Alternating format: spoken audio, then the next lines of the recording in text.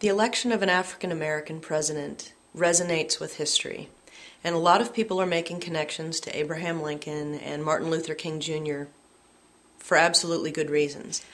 I would like to add one more voice to that mix. Remixed. William Lloyd Garrison, an outspoken opponent of slavery, started The Liberator in January 1831.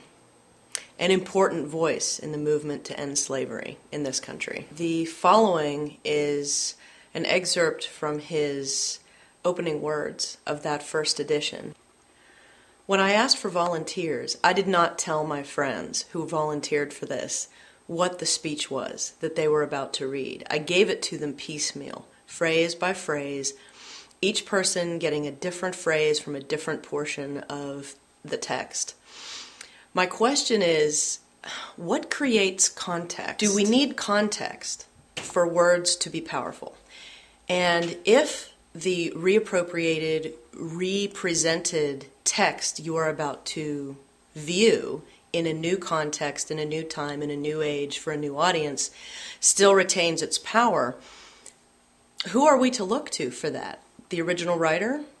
The volunteers who did the reading, even though they had no idea what they were reading?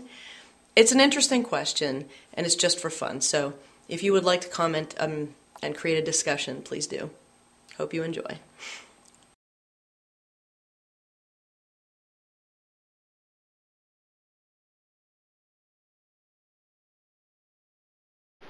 Assenting to the self-evident truth maintained in the American Declaration of Independence. That all men are created equal and endowed by their Creator with certain inalienable rights, among which are life, liberty, and the pursuit of happiness. I shall strenuously contend for the immediate enfranchisement of our slave population. In Park Street Church. On the 4th of July, 1829.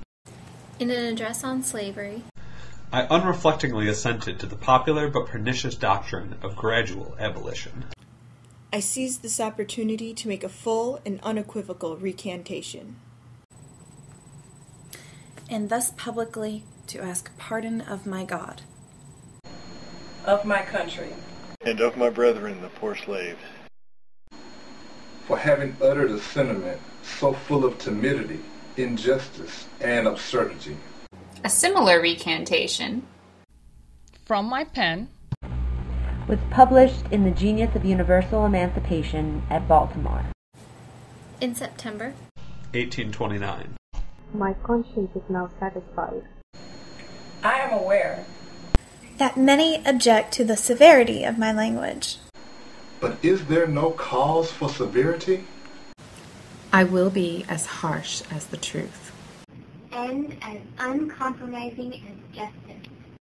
On this subject, I do not wish to think or speak or write with moderation. No. No. Tell a man whose house is on fire to give a moderate alarm. Tell him to moderately rescue his wife from the hands of the ravisher. Tell the mother to gradually extricate her babe from the fire into which it has fallen. But urge me not to use moderation in a cause like the present. I am in earnest. I will not equivocate. I will not excuse. I will not retreat a single inch. And I will be heard. The apathy of the people is enough to make every statue leap from its pedestal. And to hasten the resurrection of the dead,